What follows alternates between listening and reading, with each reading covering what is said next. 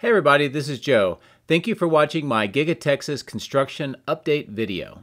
What a gorgeous morning to fly and see so many great things at Giga Texas today. A frenzy of activity on the north end. We see white Model Ys for the first time on the south end, and we'll go over a few other highlights from around the busy site today.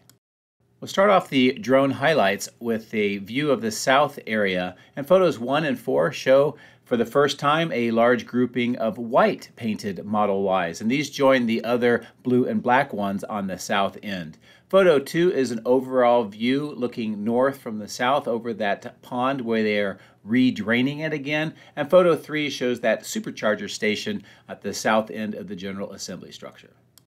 Moving over to the west side of the General Assembly structures, photos 1 and 2 show the continuing construction of the entranceway and the raised area with the steps being installed today. A lot of activity going on here. And photo 3 just shows the loading dock area where trucks are continually bringing more and more parts for the assembly process.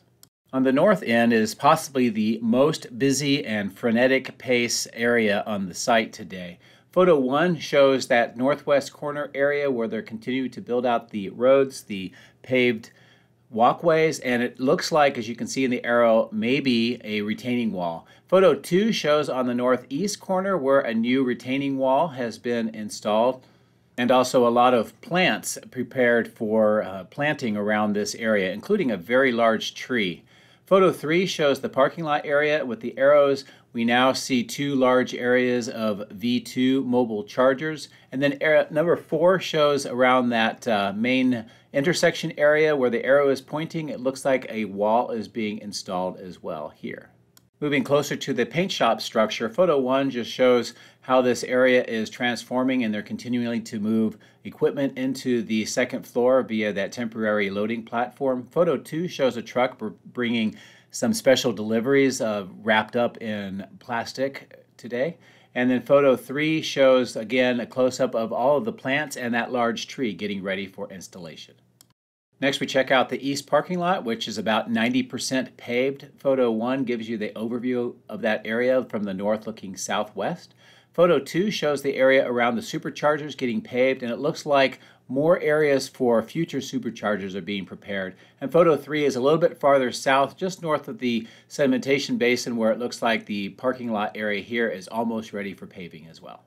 Continuing to move to the east, photo 1 shows the overview area of the former battery cathode foundation, now a parking area, and also with the material storage. Photo 2 shows where the crews are continuing to cut up old wall panels into the shapes necessary for cyber planners. And photos 3 and 4 give you a close-up of the cut units and also the markings ready for cutting. And the final area for the intro today is that far northeast clearing area. Photo 1 shows what appears to be the start of the new foundation area. Photo 2 is from the east looking west over that main area. Photo 3 is a little bit farther to the north to give you a perspective, and then photo 4 is much farther to the north to give you an idea of how the overall area appears. So there you have it, a recap of key items that I wanted to show you over a very busy day. In fact, I would call it frenetic on the north end around Tesla Road and the north end of the building to try to get everything done for Giga Fest.